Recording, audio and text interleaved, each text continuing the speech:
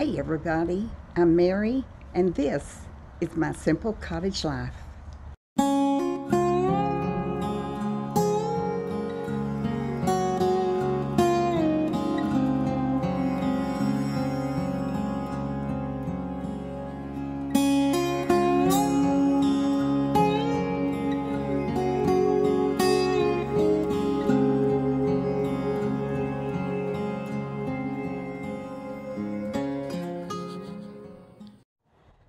Hey everybody. Well, I promised you a story. Unfortunately, this one's going to be true. You know, I rented my house next door to a widow and her 21-year-old son. She had contacted me on Facebook. She gave me a long story about how she had become a widow several years before. And she had to move from North Texas to South Texas to live in a home that belonged to her sister. And her sister lived on the same property right next door. Remember that. That's important. She didn't live there but a few months. Her sister decided she was going to sell the whole kit and caboodle and move off. Remember that. So, this woman that I'm talking about, my tenant, was homeless. She and her son said she was homeless. They lived in her truck, lived in motels. They had 3 dogs.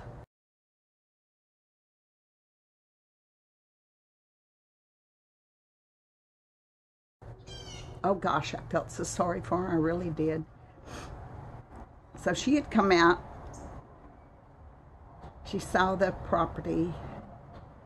And she would send me a message saying, I'm praying that you are going to let us live there. So I said, yes, come on, you can do that.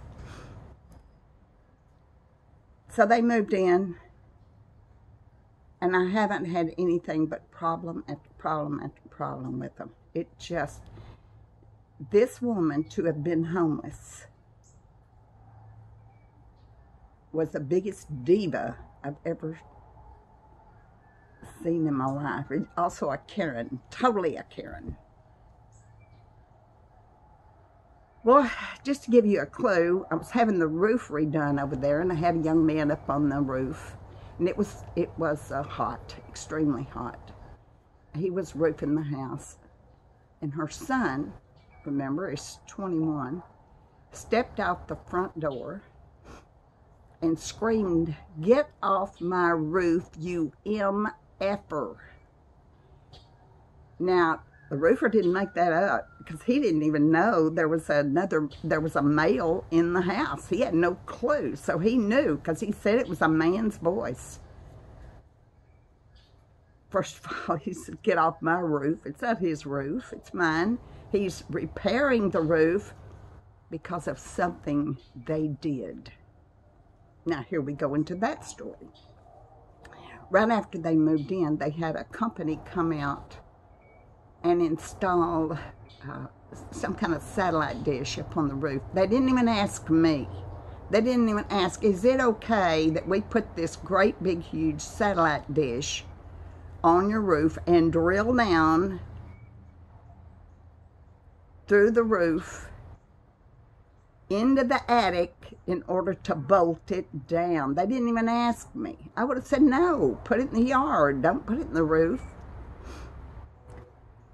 Well, about that time, we had the most rain you ever saw then. Now I wish we had some rain, but unbeknownst to me, over a period of time, that roof leaked. It leaked like a dam had been opened. And all that water rushed into the attic, and then seeped through the bottom of the attic onto the ceiling above where it had been installed, and that was that boy's room, the 21-year-old's room. That ceiling was, I don't know what it was made of. It was an old ceiling for sure. but it was tiles, individually tiles, and they were made out of something almost like chalk. I'd never seen anything like them before. And all of that absorbed that water and came crashing down. Half of the ceiling, right underneath where they installed that satellite dish, came down. You can't fix it when the boy's in it. You got to have somebody come in and put up sheetrock and tear the whole ceiling out, do the whole ceiling. And he had that room absolutely loaded down with his big screen TV in that little bedroom and his game consoles and all that kind of stuff. Couldn't fix it, not until they move. So anyway, after that, there was an electrical problem. I had that fixed. There was a plumbing problem. I had that fixed. Every time there was some kind of problem, I had it done. I had it done immediately. It wasn't even 3 days till I had somebody out there on it, because it's my house. It's an investment. It's something that I own. It's property. It's worth something, for heaven's sake. You don't just say, well, forget it. I wanted to take care of my own property. So a couple of weeks ago, we're going to fast forward. A couple of weeks ago, they had an electrical problem again, and I called Jared out, and he worked on the problem. Turned out it was nothing but a breaker.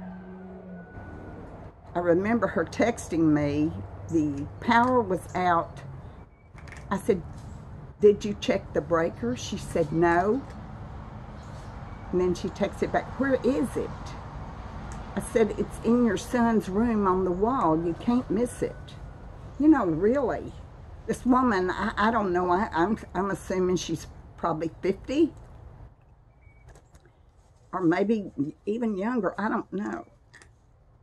But she needs to really kind of learn to do a few things for herself instead of the power's out. Well, have you checked the breaker? No, where is it? Really, lady? Anyway, Jared came out. It was a breaker. He had to replace a breaker. And that cost me some money there. Okay, 3 days later, she texts me. The door to the outside has this huge gap in it. I can't close the door. So Brian and I went over there and looked at it. I'll tell you in a minute what he said and what I thought. But then Jared came out and he went over there with me, and we stood there and looked at the door, and he opened up the screen and looked at that door, and he said, this door's been kicked in. Yeah, sure has. Not only that, but the screen door that was over the wooden door had a long slash all the way across so that you could put your hand through and use the latch to unlock the screen door so you can open it up and kick the door in.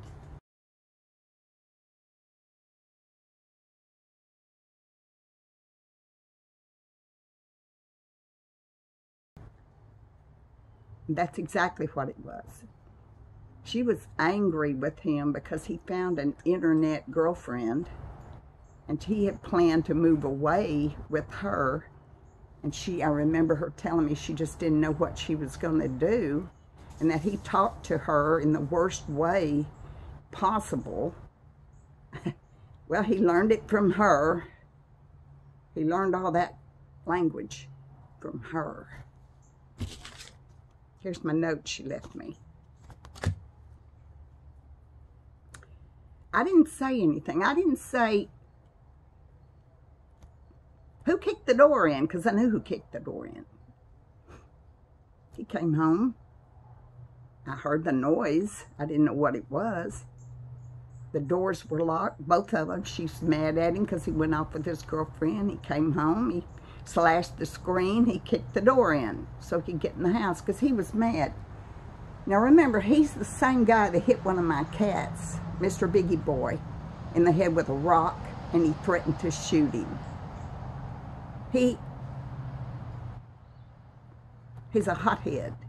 He's a dangerous little boy to be 21 years old and have that kind of mindset that you would throw a rock and hit a cat in the head. It's not bothering you at all, or that you would shoot my cats that I have out here. He threatened to shoot them because they came over on his side of the house. My cats, to my knowledge, have never gone over there, but he seems to think that they are bothering him at his house, his roof, his house, his rule. So I'm mad about the door. I am. I'm mad about the door. I spent a lot of money on that house over there. For this woman who couldn't appreciate anything. You had a place to sit down and eat your breakfast. You didn't have to use the dashboard on your truck for a table. You didn't have to use the seats in your truck for your bed. You had central heat and air.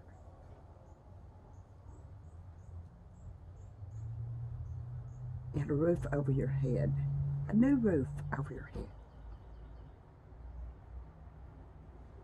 So I've had it with her. I've had it with her hothead son. I think I told you about the time I was trying to talk to you about something. She was in her truck and came up, and I stopped her, and I was standing out there talking to her. She goes, "Whatever," rolled up the window and drove away with me standing in the driveway. Who does that? It's my house. Who does that kind of thing? Karens, divas, people who've never had anything, and when they get something, they treat it like it's trash. She treated my stuff like it's trash. She wrote me a long letter, and first I better go back just a bit. I sent her a certified notice to vacate. So I sent it in the mail. They came out, they tried to deliver. She wouldn't open the door. They left her a notice. They came out a couple of days later, tried to serve her. She wouldn't open the door. They left a notice. I checked. She never picked it up at the post office. Never did.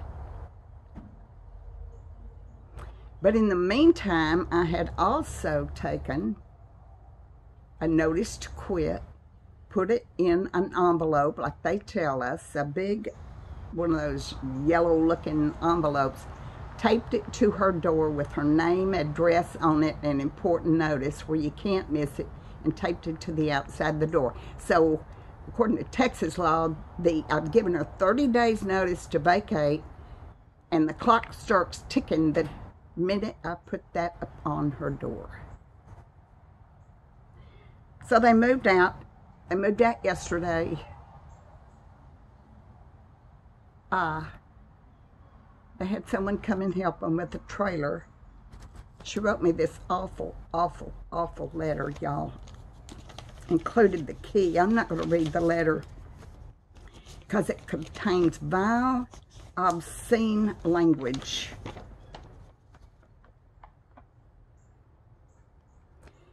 But what she did was attack me personally, my personal self, my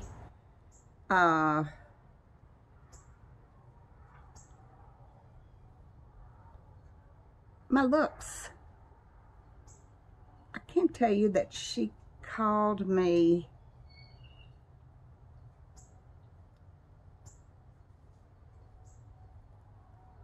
you are the lowest of low. I'm sure your son is ashamed of you, but he would never admit it. She's never had a conversation with my son. How does she know what he thinks? You saw the bathroom?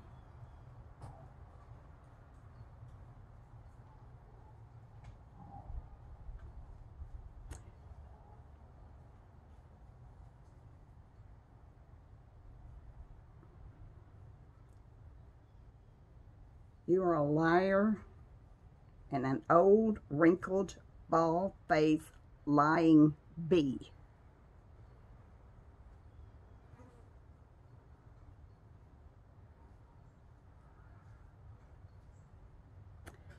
Oh, the things that she said to me. The horrible words she used. Remember in that very beginning how she prayed to God? She totally forgot about God when she was writing this letter to me. Call me a slumlord. It's addressed to her slumlord. Well, they're out. And now let me show you the video of what they left behind.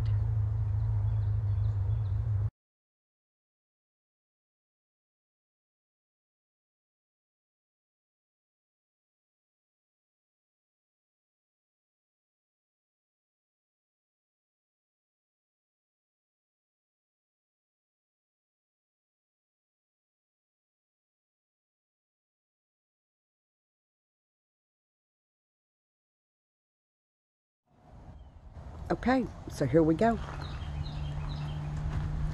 They've left all this stuff over here. Their grill, a chair she sat in all the time, pots. Here's the door I had to replace.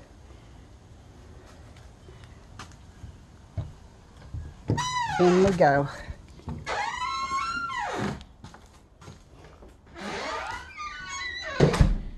Well, so they've left this great, big, awful couch. Horrible couch. And look, it's blocking the door. You're not supposed to have furniture blocking an exit.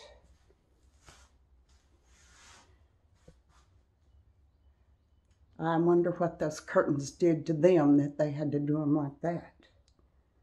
Good grief. There are holes in the walls. Gouges all over the walls. What in the world? It's going to get dark in here. I hope y'all can see there's no electricity. Had it turned off. So here's the smoke detectors I bought for this place that she had a fit because I didn't have smoke detectors in here. Well, here they are sitting right there. Right. This is the pantry. She's left all of this stuff pretty much empty. Nobody wants this. I certainly don't. Lord, what a mess. What a mess.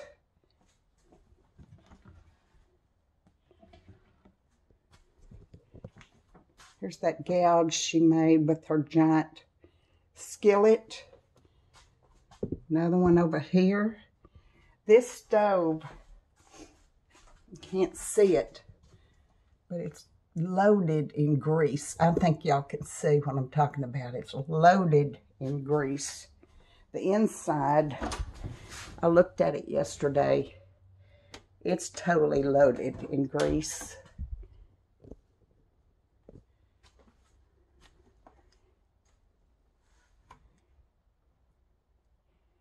Just left junk everywhere.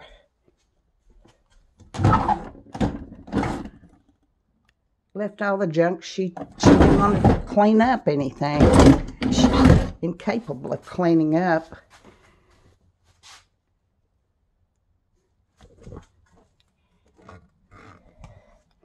Lime away.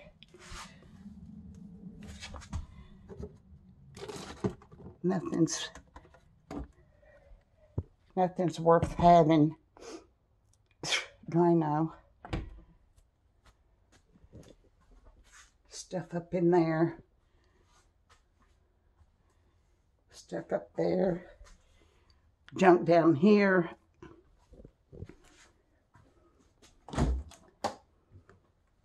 She left food. I better open that up so it won't smell. Oh, Lord. For some reason they pull that out from the wall. I don't know why. But here, I want to show you this. And move this out of the way. Behold, the wall of plastic bottles. Would you look at that? What in the world? What in the world? They're empty. Empty bottles. All she had to do was put them in the trash. So she left this and all these plastic things. She left a lot of dishes, didn't she? Yeah, perfectly good lids. All you had to, well, here's the problem. She left them because they needed to be clean. Yeah, that's why.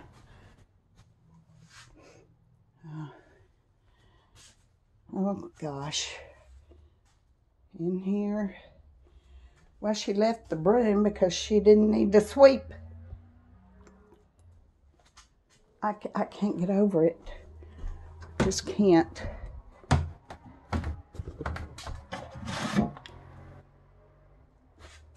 Oh, good. Bleach. I can certainly use that in here. All right. Here we go. In the dining room. It's going to get darker. I'm sorry. There's my piece of furniture that I left here for them to use. Fishing rods. Dog gate. Boxes. A great big TV. Huh. Was there a TV in the other room? No. Okay, it was right here. Some kind of, whatever this is, kind of little vacuum. Big TV. Obviously that TV does not work or they wouldn't have left it. Loads of boxes in here.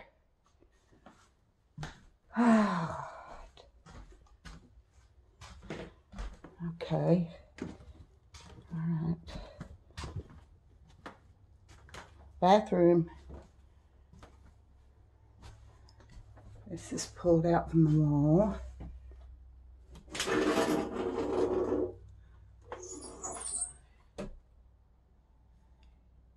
What in the world? Look at this. I don't know what could cause that. Oh, the toilet's filthy. I mean, I'm sorry to show you, but now you see what kind of condition she let her house be in. What's a Coke bottle doing up there? I don't want to think about it. Oh, Lord. Oh, y'all. She spoke about mold in her letter to me. Look at the mold. Look here. She didn't even bother to clean the tub. Look at that right there. Oh my gosh. Oh my gosh. I have never seen anything this filthy and nasty. She didn't even clean the bathtub. Oh no. Here's my mirror.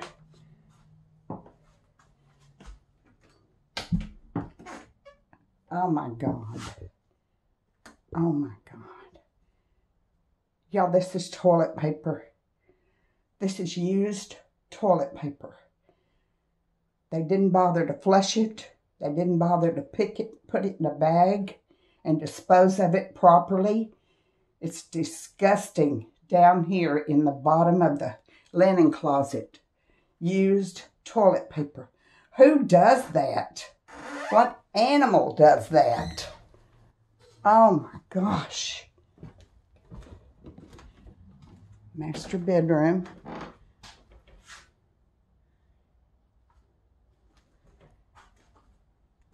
She kept her dog in that, one of her dogs in this playpen.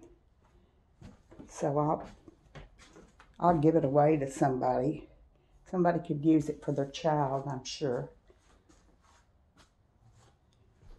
Wonder what the heck that is all over the floor. Oh my God. What in the world? I don't even want to touch it.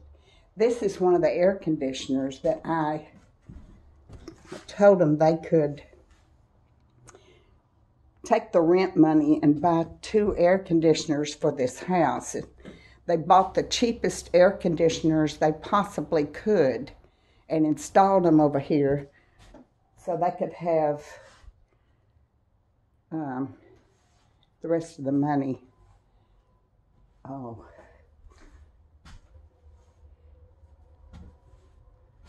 Okay. Oh, by the way, there's no doors on this. There were doors. Let me get back. There were doors on this cabinet for clothes. Yeah. All right. This is her son's room. Another playpen. Here's the ceiling that fell in. Y'all remember me telling you about, well, I will tell you if I hadn't already, how that they had something installed on the ceiling and all these tiles got soaking wet because they didn't seal around the bolts on the roof, and that ceiling came crashing down. I couldn't get in here and fix it because her son was living in here. Here's another air conditioner.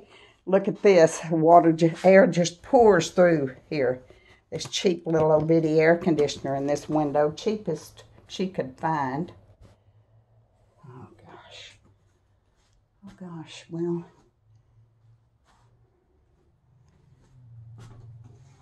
I'm going to take all the curtains out of this house. Every one of them. Just take them out. I don't need curtains in here.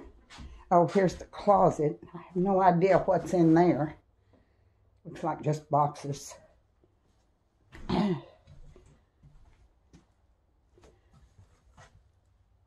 That door had been cleaned. I don't know what that is. That door had been painted. All these floors were shiny and just refinished, gleaming. You see the pictures of them. Y'all have seen them. Here they are. Here's what she left me with. This is what I have to get out of here, clean out of here. She appreciated nothing, absolutely nothing. Yet she lived on in her truck, so she said, and in motels. But she called this a slum. Well, it is a slum right now. But it wasn't one. I can't get over it, y'all. Oh, I got to open this up and keep it open. Let's see if I can do that. Let's see if I can do that. I want to keep it open, if possible. I don't want it to stink up the place. Whew. Things just thrown in. Look at this, y'all. What is this? Beer. Bush beer. Strawberry daiquiri. Well, so they're drinkers. They like the beer, don't they? Yep. They like beer. Well, I've got work to do. But I can't do it all at once, you know. But she called me a slumlord, among other awful, disgusting names that I wouldn't even think to use about another human being. Fan hadn't been cleaned since she moved in. Oh, what a mess. All right, y'all. You see the mess. My goodness.